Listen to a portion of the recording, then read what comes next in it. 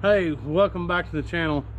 I've been dreading this for quite some time now. The D17 Diesel needs the brakes on it because it don't have much at all. And I was gonna try to run it this year without putting brakes on it, but I decided it's time to put brakes on it. One of the excuses I was giving myself that I didn't have to put brakes on it this year was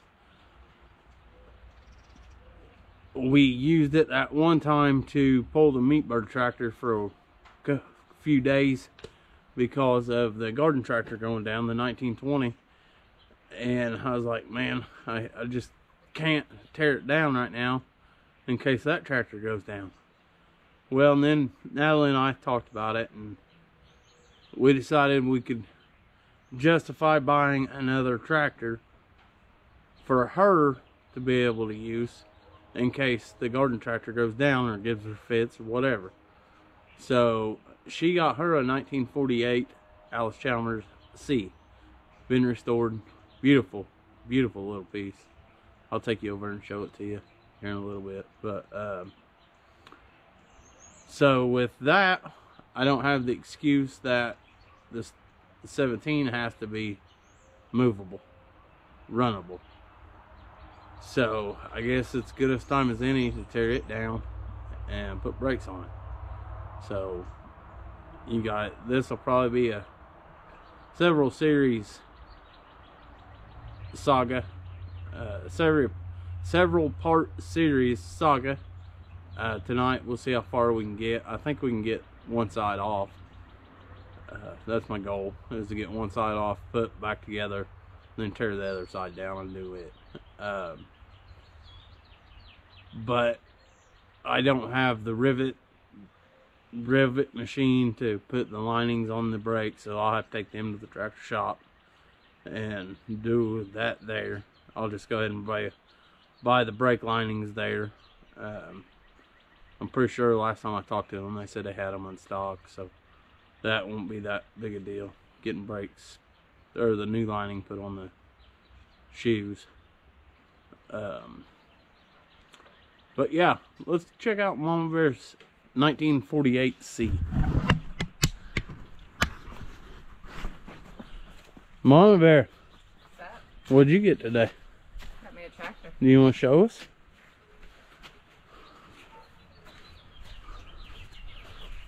What year is your tractor? 1948. How many gears does it have? I don't know. 3. Mama Bear did not grow up on a farm. She is a newborn country girl. She's about 3 years deep into country girl life, and she's came a long way from where we started. 6 months ago, she would have told me she is not driving that tractor, and we couldn't buy it. Well, now she told me to buy a tractor, and she wants to learn how to drive it. So hopefully tomorrow is nice weather and we can get on it. Yeah, stay tuned for that video. Yeah, that's going to be a doozer. All right, I'm back to my chores.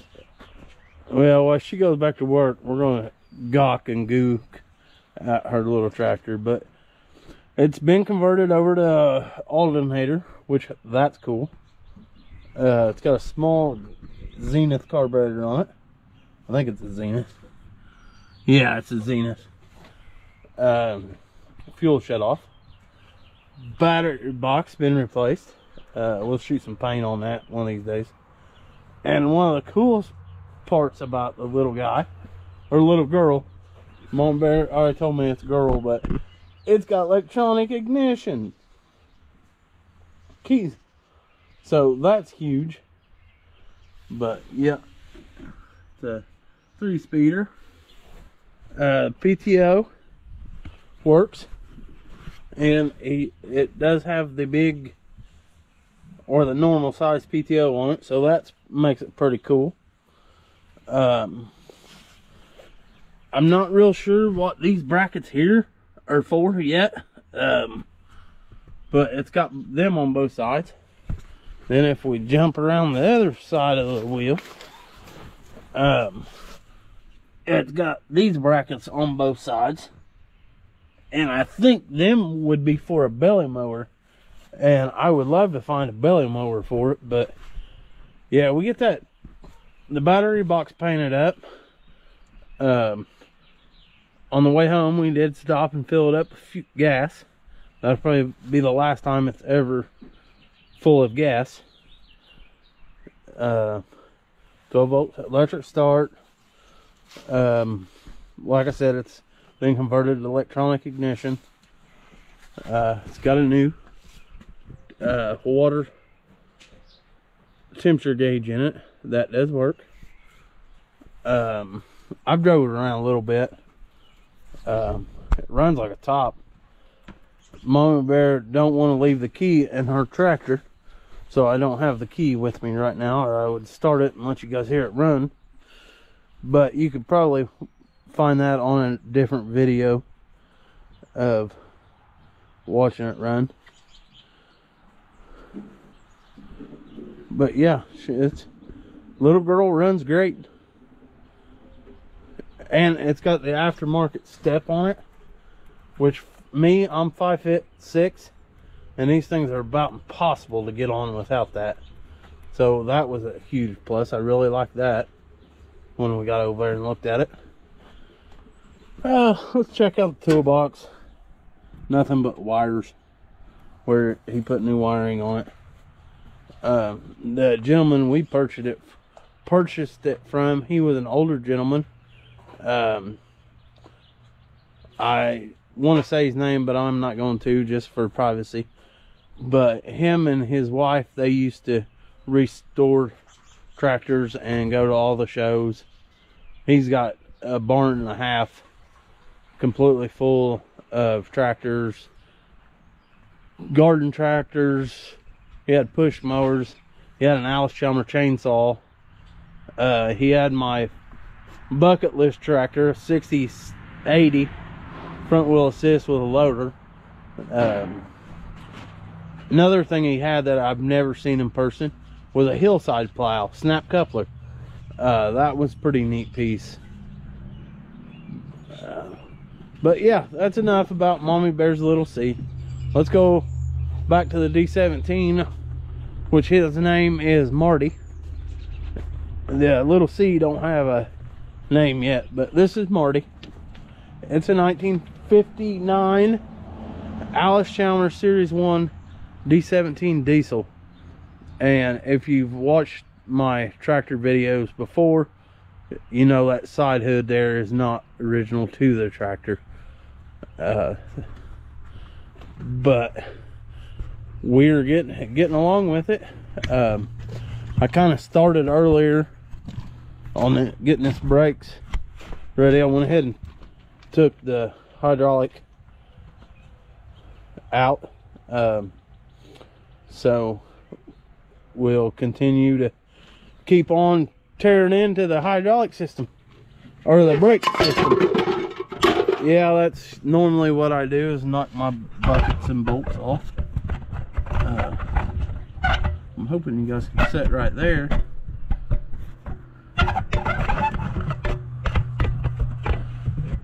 I'm not real sure where a good place is to put you guys. That's me. But okay, we'll start with this. The brakes are underneath this cover right here. There'll be an adjuster nut right there, and this spring and a spring in the front, which I think is broken. And then down here is the pivot rod that holds the two halves together. Sometimes that can be a nightmare to get out, but that one moved very good, so we got our fingers crossed this is going to be easy to just put brakes on. But yeah, we'll find somewhere for you.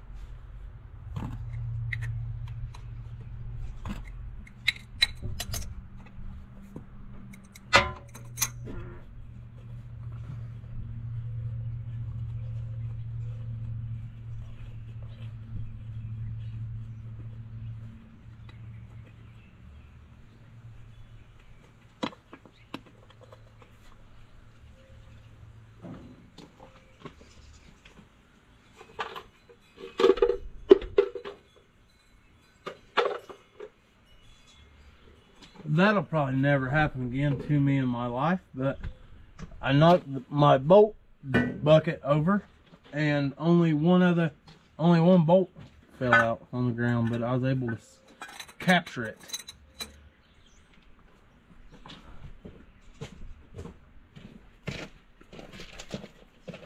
Okay, as you can see, hopefully, maybe, these are your two brake shoes. That's that broken spring that's in the front.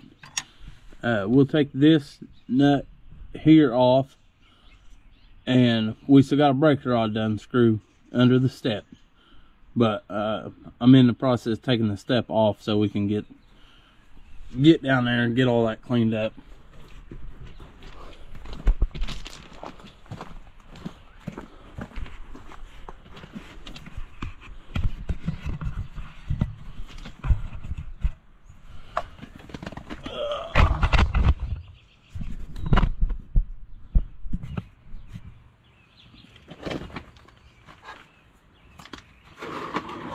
Set our sockets and impact down.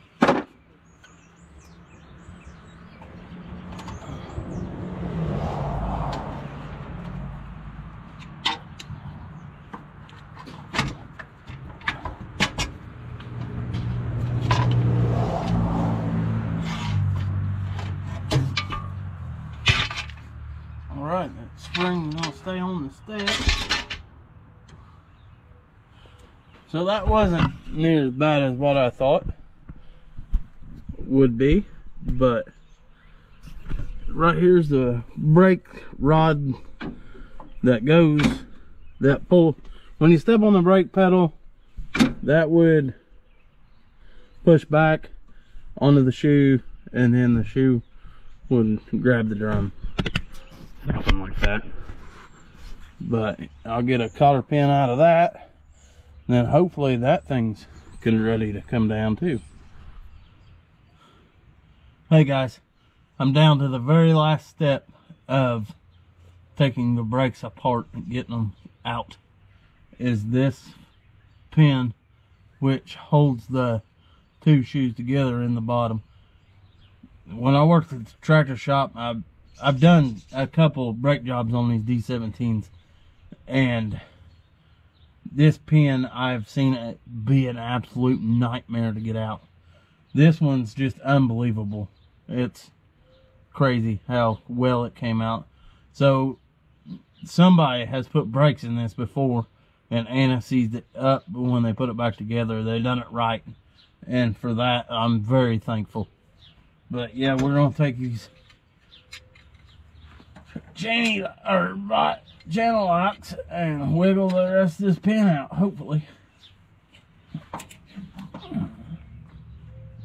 Because I don't really want to hurt the pin by putting scratch marks on it.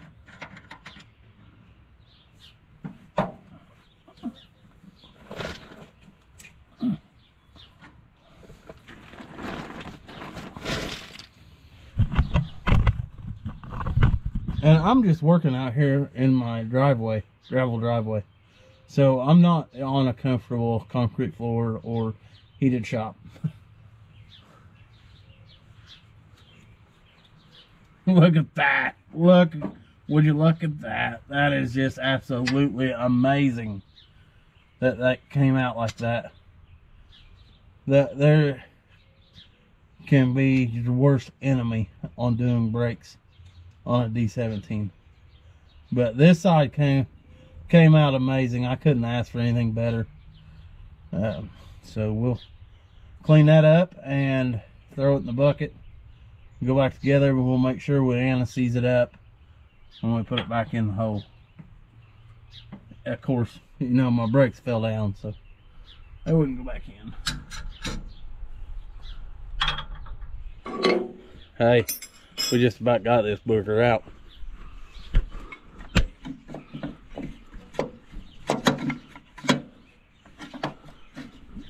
Okay. I'll set you guys down and then I'll get it out.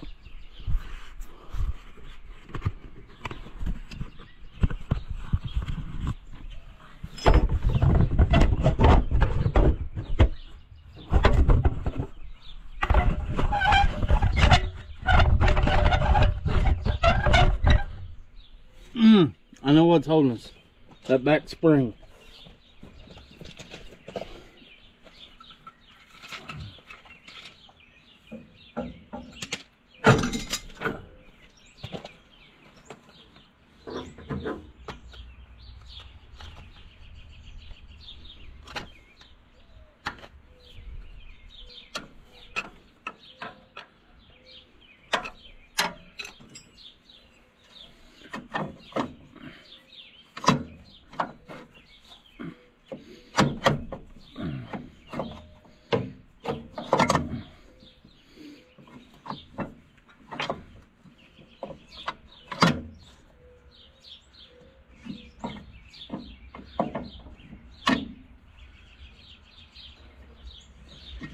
Okay.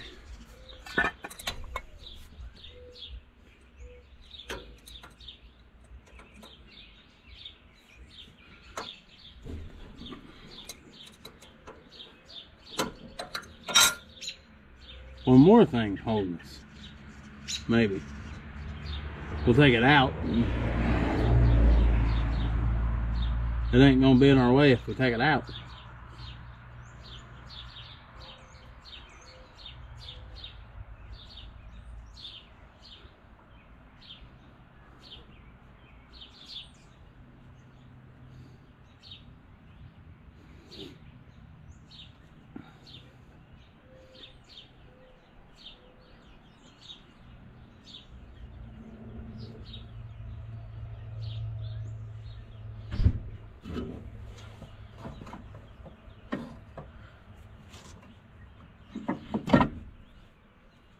That was the one good spring, but we'll put new springs in.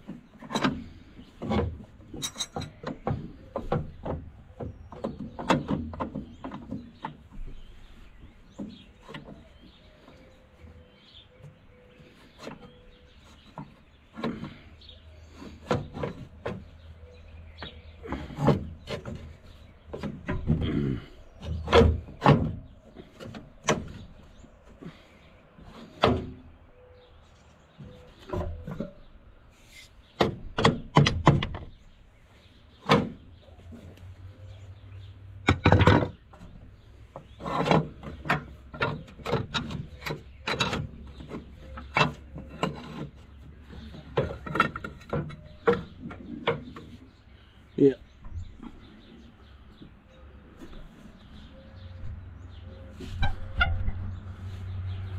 See, the brake linings are wore all the way down to the rivets, starting to get into the rivets, so there wasn't no lining left. But with that right there, I'm gonna go ahead and end you guys right there, and we'll stay with Keep On Keeping on, my friends. Stay tuned. We'll get these brakes over to the tractor shop, get new lining put on them, and we'll go back together on the left side. Thank you guys for watching.